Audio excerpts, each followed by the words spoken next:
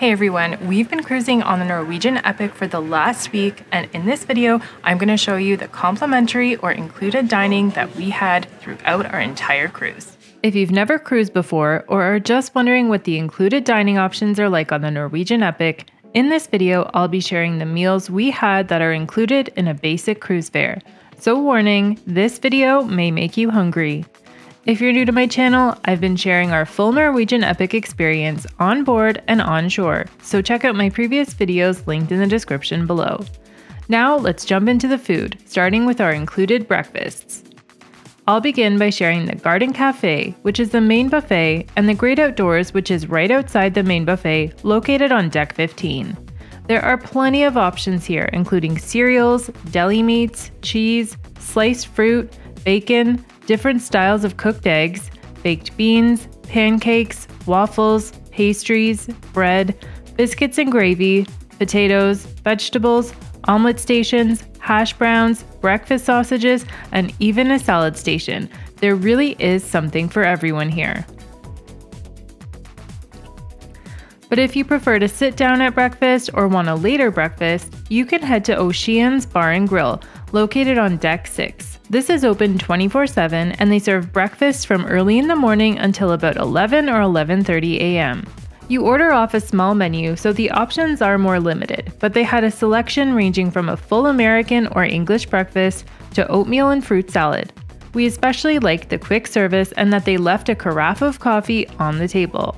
I tried the fruit salad and also got the English breakfast, which was so big I had to share with Alan. And Alan ordered the breakfast sandwich and potatoes, and everything was delicious.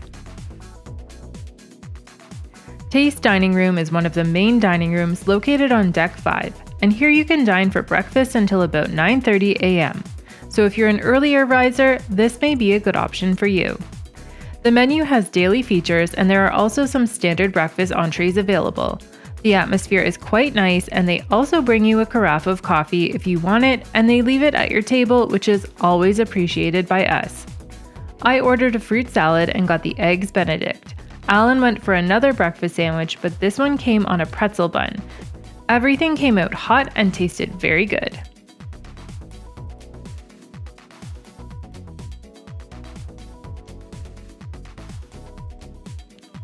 Now on to lunch. Starting back in the Garden Cafe and Great Outdoors buffet areas, there were lots of great options to choose from. There was a dessert section with different cakes and cookies, an ice cream counter, hamburgers, hot dogs, grilled chicken, taco meat, chicken fingers, french fries, pizza, pasta, sliders, a full Indian food station, and a salad bar.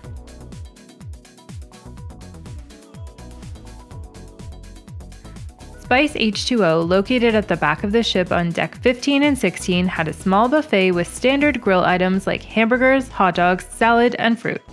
But we actually never ate there. I just wanted to let you know that it's an included option. Back at Ocean's, the lunch and dinner menu are the same, and the options include salads, hot dogs, burgers, fries, wings, nachos, and more. Plus, they had a few dessert items too.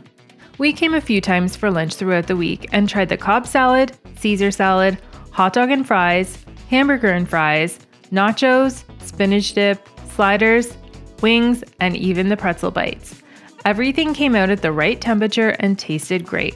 And I liked the portion sizes because they weren't too huge. No complaints here.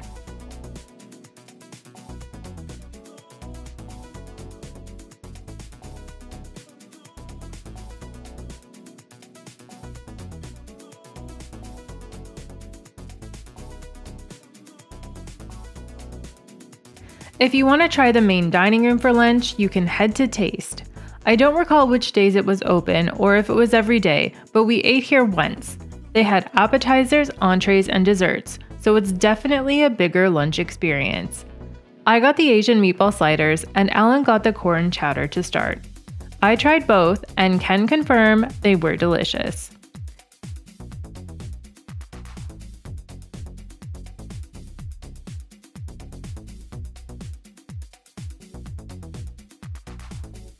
For our mains, I got the chicken parm and Alan went with the BLT sandwich. I couldn't finish my meal, and we didn't even get dessert because the portions were quite large. But if you wanted dessert, it was an option.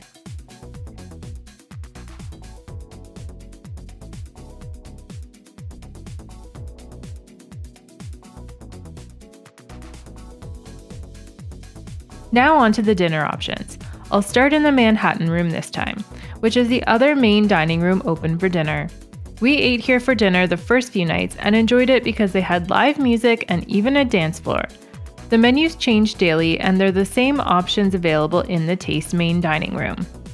We tried the cheese ravioli in a lobster cream sauce, Caesar salad, pear and gorgonzola salad, and the white cheddar and potato soup for appetizers.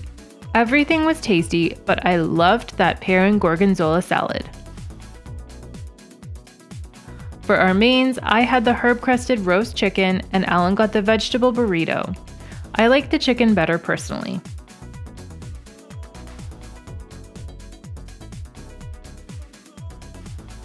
The next night, Alan got the New York strip steak with fries, and I got the bang bang chicken and shrimp, and it was so delicious.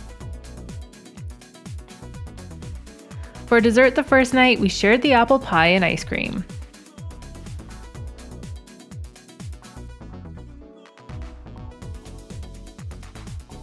Then the next night, I got the bananas Foster, and Alan went with the brownie s'more. 10 out of 10 on the bananas Foster. We ate more of our dinners in the Taste dining room, and actually enjoyed the atmosphere there a bit more. For appetizers here, we had the cheesy mashed potato croquettes, skillet cornbread, which was a big hit with Alan, pot stickers, cheddar and roasted corn chowder, and I also got the seared Atlantic scallops, and Alan got a beef slider with Swiss barley soup.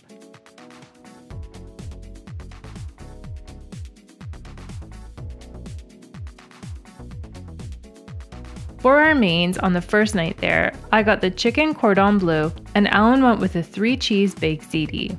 On the second night, I got the bratwurst, and wow, the portion size was massive. I barely ate half of it. Alan got the Parmesan crusted turkey, which was a much more reasonable portion size, but everything was very tasty. And by this point in the week, we were not eating dessert. We managed to get into Shanghai's Chinese restaurant. They don't take reservations here, so you just have to get there early and wait in line. The menu here is the same every day.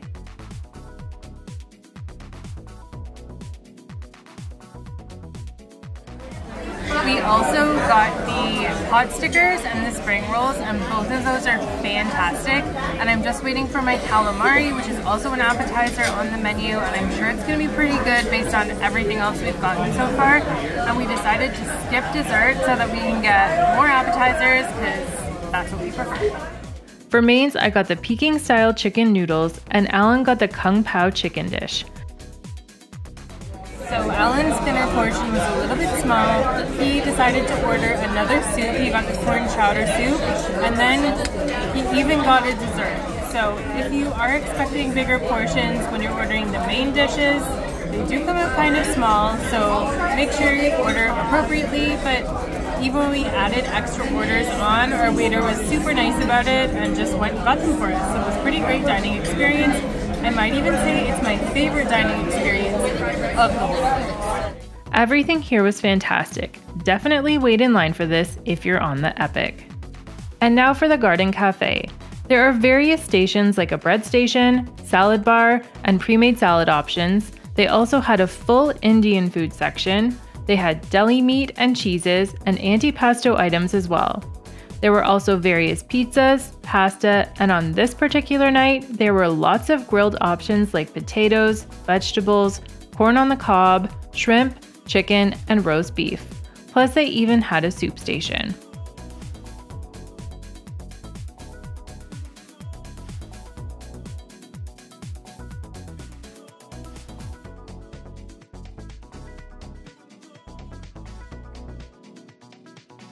For desserts, there were plenty of options, including a crepe station where you could have a custom crepe made, and they also had the ice cream counter open, loaf cakes and fruit, and a whole wall of pre-plated cakes and jellos.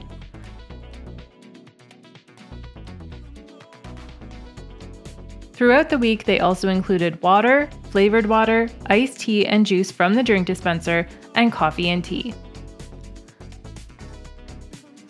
I hope this video can be helpful for you so that you know what's included when you're cruising with Norwegian.